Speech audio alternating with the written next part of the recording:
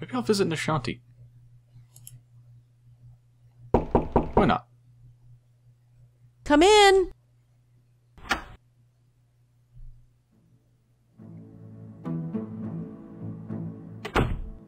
Hello, Rosa. Come in, come in. Don't mind the pooch, he's harmless.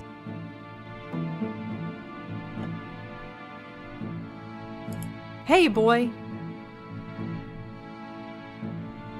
Hi, dog. His name is Moti. Hi, doggy. Right. Moti. See ya.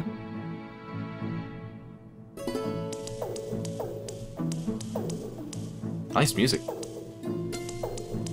Let me guess, you're hungry again? Go get it. What was that? Oh, nice place you have here.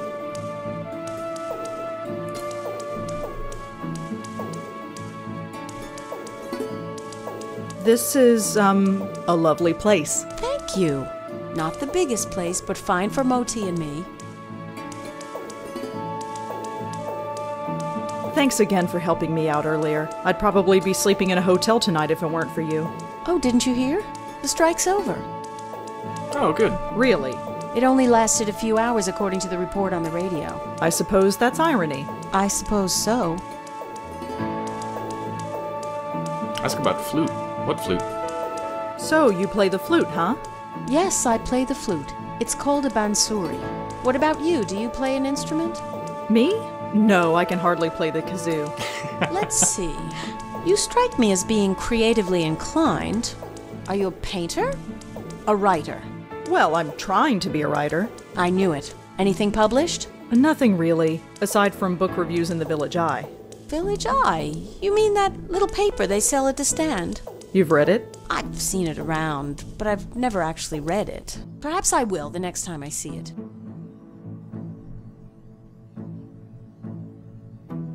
What about the neighbors? I don't know any of the other neighbors. You seem very friendly with the people in this building. Well, I didn't grow up here. I didn't realize it was taboo to chat with neighbors. Well, it's not taboo exactly, it's just... Oh, I know, just one of those unspoken things. I've found that most people are pretty friendly, though, once you take the first step. People have their defenses up most of the time. You know what I'm talking about? Yeah, I do. You have a very nice apartment. Thank you. A bit small, but that's New York for you. Why do you play the flute in the park? It's a place to go, I suppose. I was walking there one day, and I had the bansuri with me, so I started playing. Next thing I knew, I had a bunch of people around me. So I go there as often as I can now. It gets me out of this stuffy apartment, and I admit I like the attention. Plus, Moti loves the dog run there. Well, he did until they closed it down. Why did they close it down? Why did they close down the dog run? It seemed okay to me. Nobody really knows. It started about a week ago. Dogs started howling, running around like maniacs, acting strange. Some even hurled themselves at the fence door trying to get out. They say it's some kind of high-frequency wave that's caused by electric cables or something. Some high-pitched sound that the dogs can hear, but we can't. But I know better. You know better. Definitely. I noticed these things. I could tell that things weren't quite right. Something in the air. It's not a high-pitched noise. That would only cause a dog pain. This was more than pain. The dogs were scared. What was there to be scared of? I have no idea, but I know what I sensed, just like you did. Me? You sensed it. Don't think I didn't notice.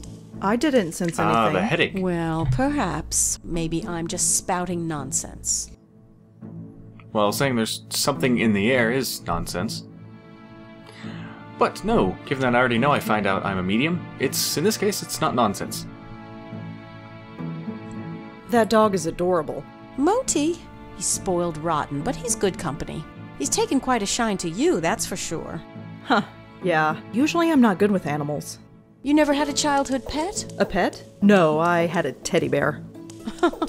Well, you probably had the right idea. Moti's a little thing, but you wouldn't know it from the amount he eats.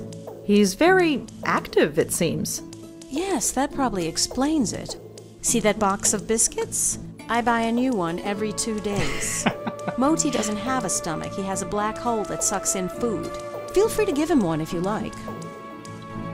Sure. Could I try feeding the dog? Sure, here, take one. I have plenty. Go ahead and feed him. He's always hungry.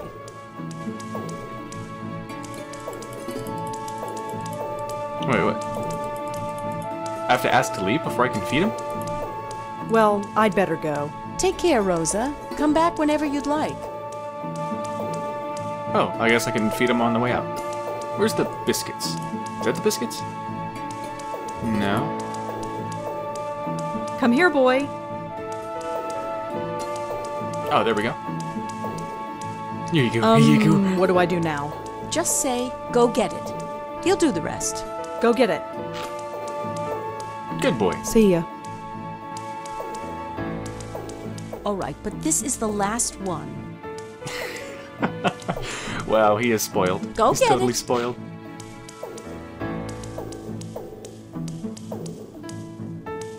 At least throw it across the room or something. Give him some exercise to go get it.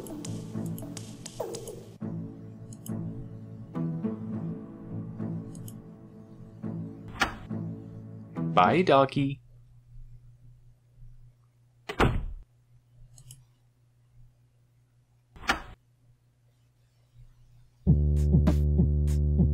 Ah, the messenger stopped by. Let's take a look at that. Looks like it's from Bellevue.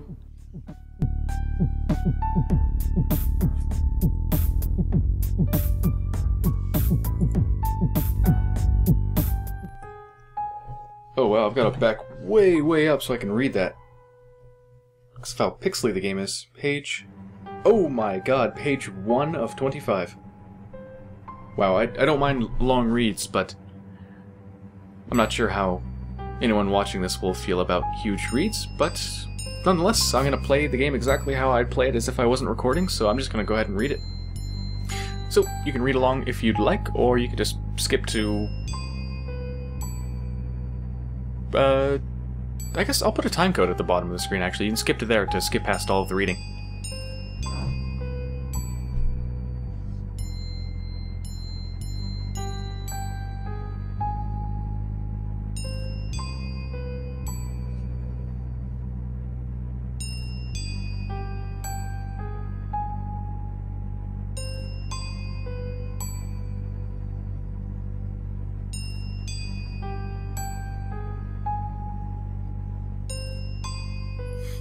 You're carrying ID with you when you go out, like I asked?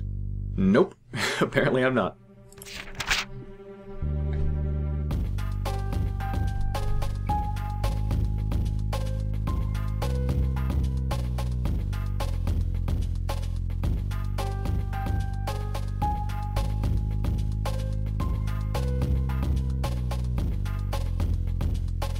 Oh, this is from before my parents died.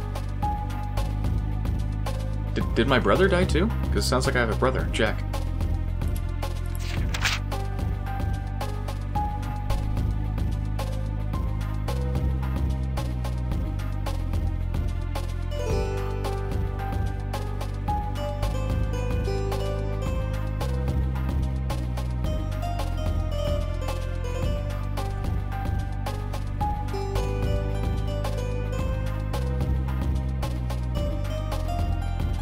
Oh, this letter's from 1960.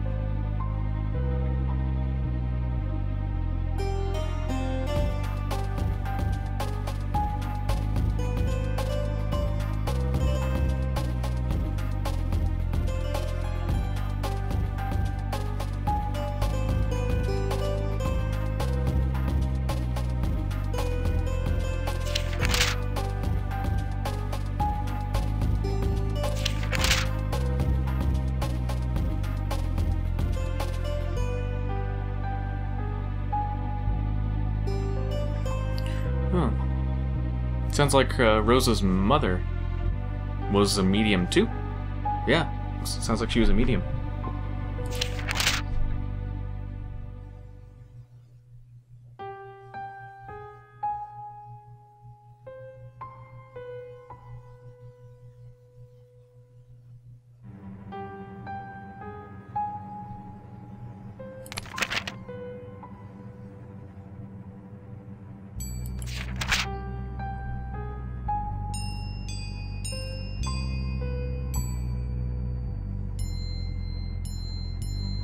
And there's that Joey name again.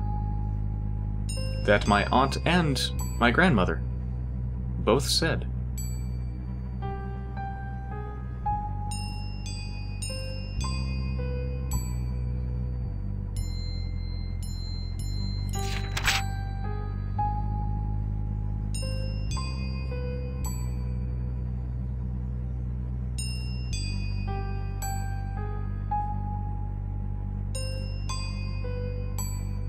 Wow.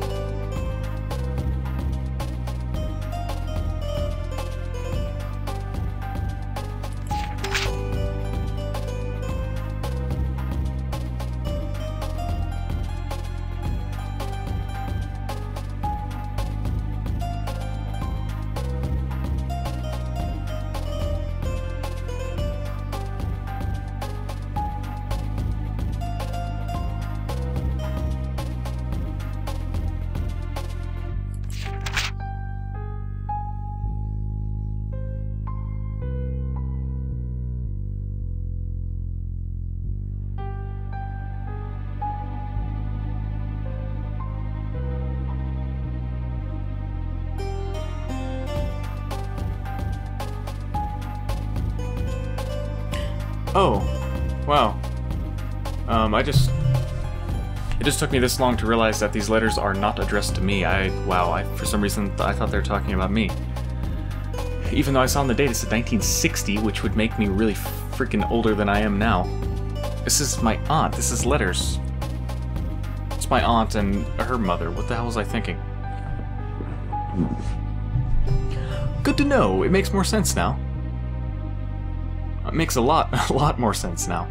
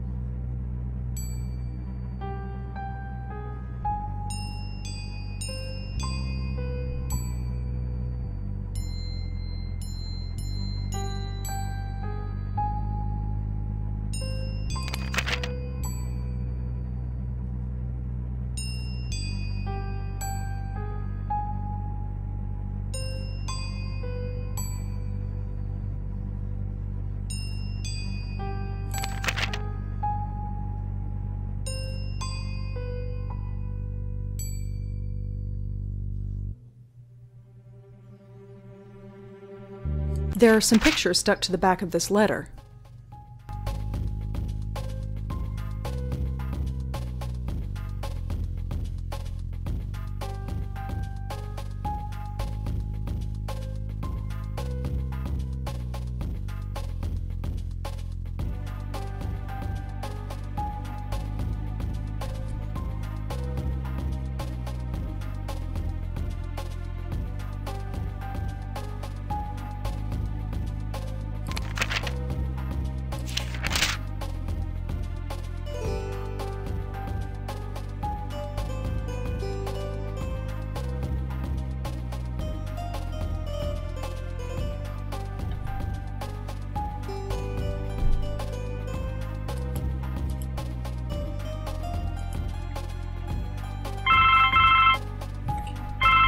Alright, well that was a long read, and I can't believe it took me about, halfway through till I realized that the letters were not for me, but for my aunt. That was obvious, I don't know why that was hard for me to understand. Anyway, I better answer the phone. Hello? Rosangelina, hi. Hi, Bob. Thanks so much for submitting your last review on time. For once. Yeah. I've got a little assignment for you today. Assignment? Human interest, Blackwell. Suicide. College girl named Joanne Sherman. That's awful, but... You know the Brittany house, the NYU dorm? Yes, but... Speak to some people on her floor. Get a word in with the roommate. Listen! Speak to the RA too, and hey, see if you can score a picture of the girl. But I don't do that stuff. I write book reviews. Versatility. Time to get out of your comfort zone. Jeremy's over at City Hall covering that strike, so you are it. Get cracking. I hate him so much. Is freelancing for that stupid paper even worth it? I guess it keeps me writing, but... oh, whatever. I'll just go over there and get it done. It's not like I don't have enough death in my life right now. Maybe this isn't a bad thing. It's like being a real reporter. Sort of. My old notepad should come in handy for this. Yes, it should.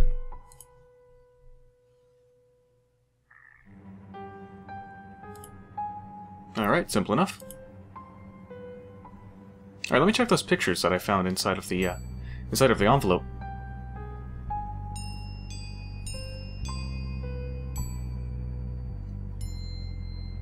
I don't want to ruin the picture.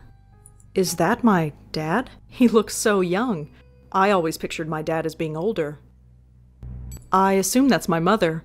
She sort of looks like me, I guess. Other than that, she's a total stranger. That's definitely Auntie Lauren. She's looking at something off camera. I wonder what it was. Probably a ghost.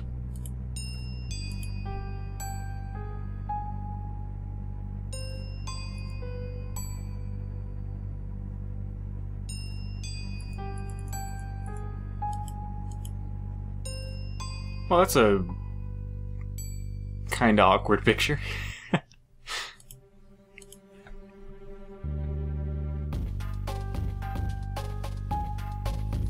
Well, time to go do some reporting on a suicide, but I think I've played enough for today, so I'm really liking this so far, and I will be back soon.